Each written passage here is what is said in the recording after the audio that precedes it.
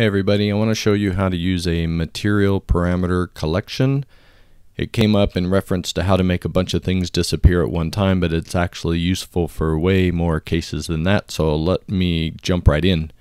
If you go to your materials folder, this is just the demo starter content scene. In the materials folder are all my materials. I don't have to put this asset here, but it makes sense for me, so I'm going to right click, go to materials, and choose material parameter collection. And then I'll call it my MPC, and I'm going to double click it. A material parameter collection is just a collection of material parameters, as the name implies. So let's look here. We have either scalar, single values, or vector, multiple values that we can use here. So I'm going to click on plus to add a scalar value. For this first example, we'll talk about the question that came up, which is how to fade off multiple objects, but you can use this for anything in your material. So I'm going to hit plus. I'm going to open up my first index here, and I'll give it a name. We'll call this fade.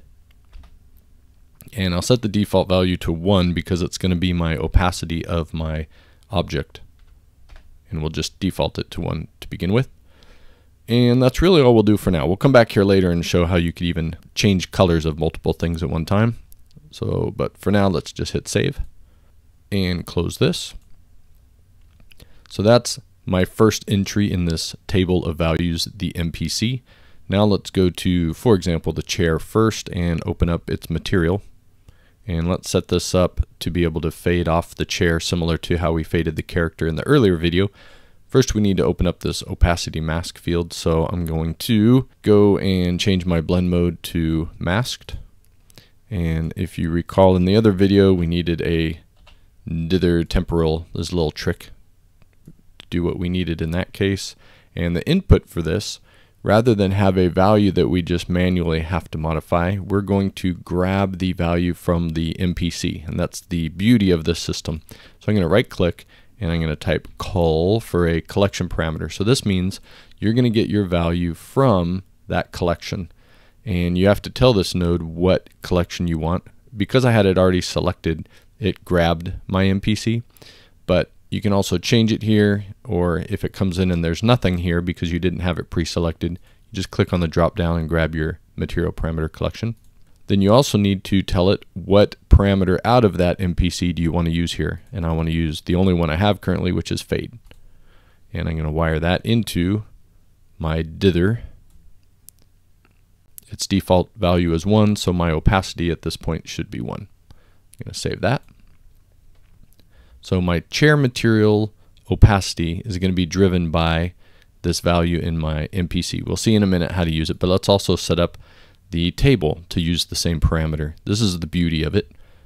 You can use that parameter in multiple materials and control it in one place. So I'm going to open up the table, do the same thing, set this to masked, add a dither node, connect that to my opacity mask, then go get my material parameter collection input. So I'm going to right click, do another collection parameter input. It defaulted to my MPC because it's selected in my content browser. I'm going to connect this to here, and I'm going to tell it it's erroring because I haven't told it what parameter I want to use out of it yet. I want to use the fade parameter. And now the table is set up. If I go back to my level here and I want to, as the original request was, fade off multiple objects in one simple method, I'm going to make a new level sequence at the content level.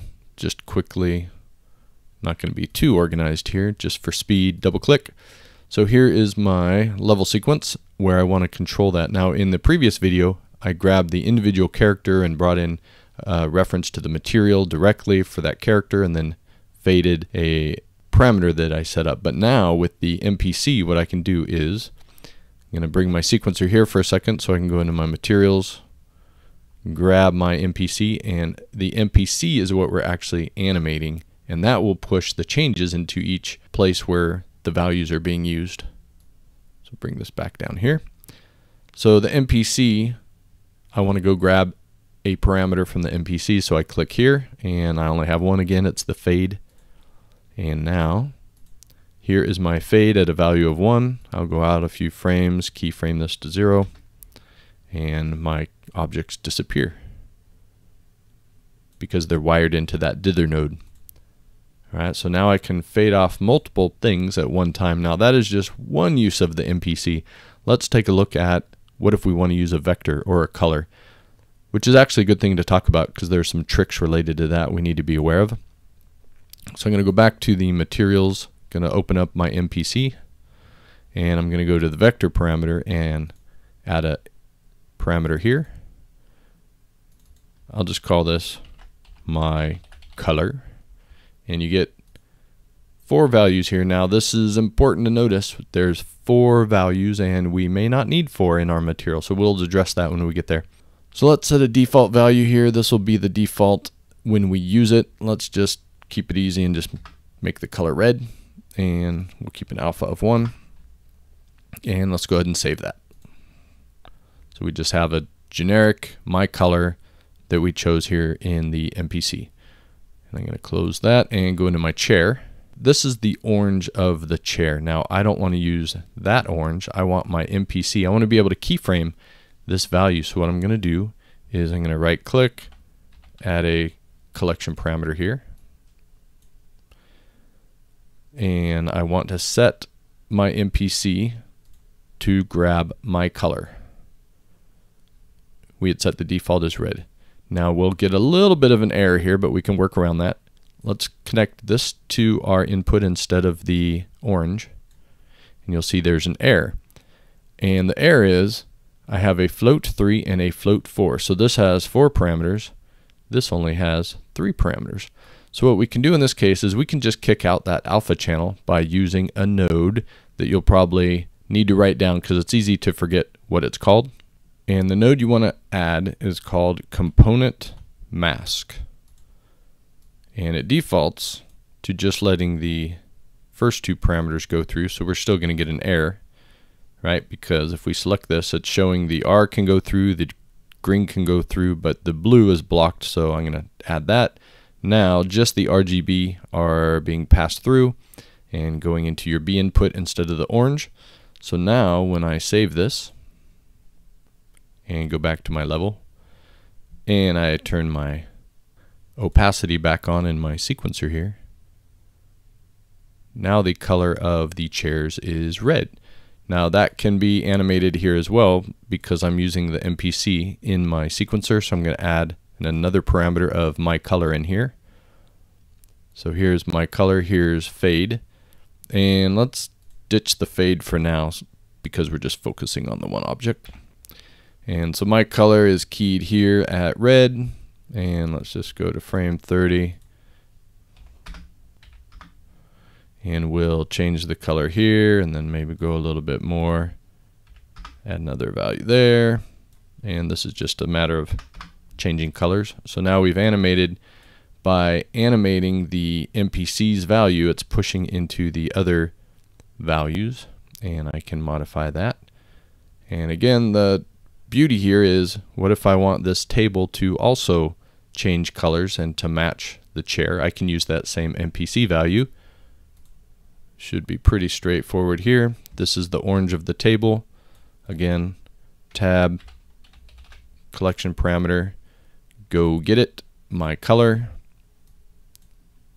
We need the component mask to enable the blue as well. Kick out the orange. Save that. And now your table is also using the same color parameter.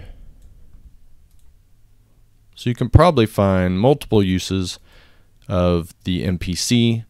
It's really just a table of values that you're using to push into as many different materials you want, and you can control them all in your sequencer by just animating whichever value you want to change. Hope that all makes sense. Hope you find some good use cases for this, and see you in the next video.